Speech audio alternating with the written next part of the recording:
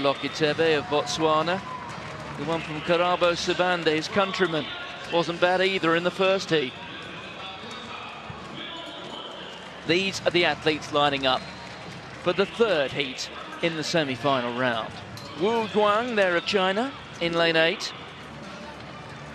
And outside him, the Briton Cameron Chalmers, the young man from Guernsey, a student in Bath.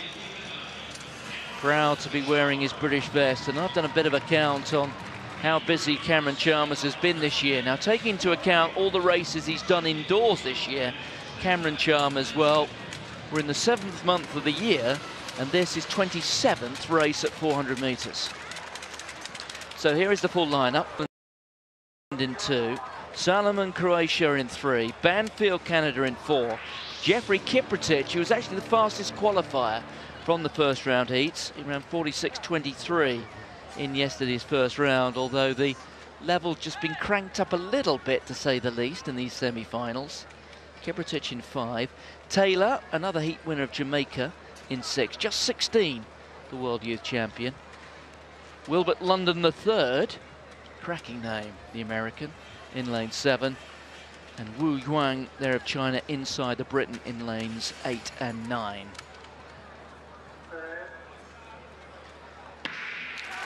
So just the first two guaranteed of a spot in the final at the moment. Banfield of Canada has gone off in a very committed fashion there in lane 3. Starting to hunt down Kiprotich, the American Wilbert London. Well, he may well have seen his countryman in the first heat, Kamari Montgomery, who almost fell out of the blocks and coasted through the first 200. London the third, making no such mistake. Well, he's London the third, but he's pretty intent on being London the first, I think, in this final semi-final. He comes into the straight with a 3-metre lead on Kiprotich. London of the United States, Kiprotich rocking and rolling, coming through there. He might even snatch the lead. Indeed he does. Kiprotich 1, London the third 2, if you know what I mean. And they are the qualifiers from this particular heat. Very straightforward in the end for both the Kenyan and the American.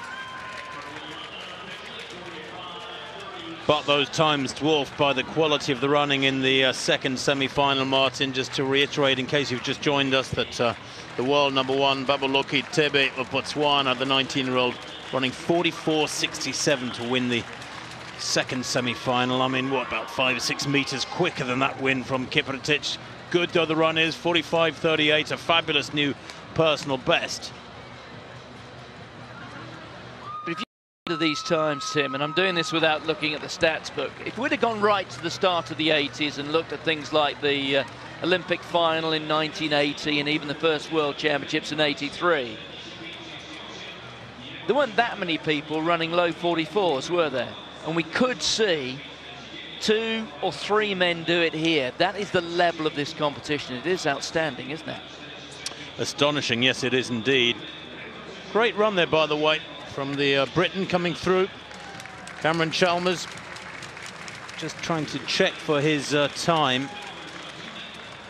But there it is. He's run a lifetime best as Cameron Chalmers, 46.51. Great run. It may well have been his 27th race of the year, but if it takes you 27 races to get to your fastest time, that is what you do. Tremendous run, by a huge margin as well.